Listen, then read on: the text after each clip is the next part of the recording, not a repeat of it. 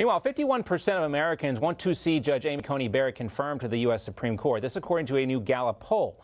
Barrett's approval number is higher than both of President Trump's previous SCOTUS nominees, Justices Neil Gorsuch and Brett Kavanaugh. 46% opposed Barrett's confirmation, and just 3% said they do not have an opinion on the matter. The Senate Judiciary Committee will vote on Barrett's confirmation tomorrow, and Chairman Lindsey Graham says he is looking forward to voting her through, especially after this happened. You work for me, sir.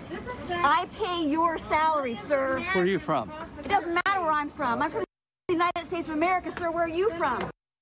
Am I voting for this woman who's a racist? Well, I'm enthusiastically going to support Judge Barrett. Senator Graham, women deserve the right. Why? Because she's highly qualified. Well, you see Graham being confronted there by two protesters after arriving at Reagan Airport in Washington, D.C.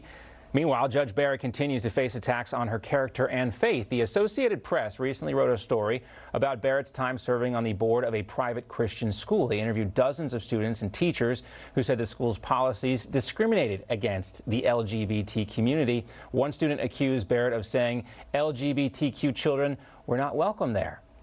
So is this a fair attack, or is this an example of anti-religious bigotry? Joining us now to talk more about this is the founder of the Huey Report, Craig Huey. He's also the author of a new book called The Christian Voter, 7 Non-Negotiables for Voting For, Not Against Your Values. Great to see you, Craig. Thanks so much for joining us.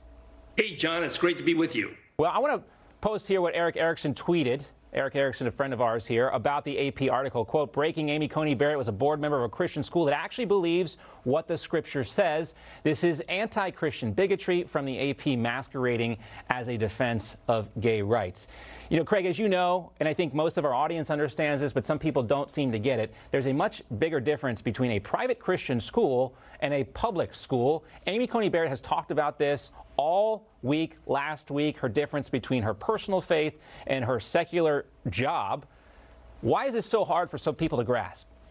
You know, John, it's really disturbing because based upon our Constitution, we have freedom of speech and we also have freedom of religion. And she's exercising the freedom of religion. The school is exercising freedom of religion. The fact is, this school is built upon a Christian foundation. It believes in the scripture, believes in the Bible, and under the Constitution, we have a right to hold to those beliefs. And these attacks are really a reverse form of bigotry. It's bigotry against Christians. It's disturbing, and this is what's been done to this poor lady who's so qualified for the Supreme Court. She's been marginalized. She's been attacked. She's been abused by those who are attacking her faith, attacking her family, and they can't attack her qualifications. But she's a born-again evangelical Christian Catholic. She comes out of the charismatic movement. These people, like millions and millions of Catholics and evangelical Christians, believe in the Word of God. And it's not anti-gay, it's holding to Scripture. And that's what they're doing. Mm-hmm. And Pope Francis even talking about this, the difference between civil unions and a Christian marriage in the biblical sense of the word. Two separate things here. But I want to talk about President Trump's evangelical support, because if you believe these polls, like this one from the Pew Research Center, President Trump is losing some of his evangelical support. We've also seen groups like this Not Our Faith PAC. They are encouraging Christians to vote for Joe Biden, which is hard for some people to believe. There's also this comment by conservative evangelical Senator Ben Sasse. Take a listen. The way he treats women and spends like a drunken sailor, the ways I criticize President Obama for that kind of spending, I've criticized President Trump for as well. He mocks evangelicals behind closed doors. His family has treated the presidency like a business opportunity. He's flirted with white supremacists. So how does that all square with your 7 non-negotiables? Well, here's the thing, John. Evangelicals back in 2016 supported President Trump by a historic 81%. The polls now are showing around 78, 79%. I believe it's going to be higher. once people understand the contrast between Joe Biden and Donald Trump.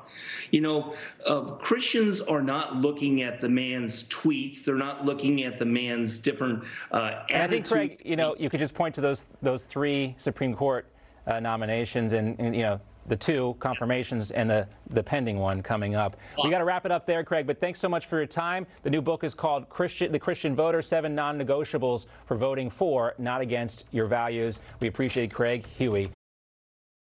You just watched Newsmax TV, America's fastest growing cable news channel, now in more than 70 million homes. You can get Newsmax TV on your cable system or check your cable guide. And if your system doesn't carry Newsmax, call them, tell them you want Newsmax TV, because we're real news for real people.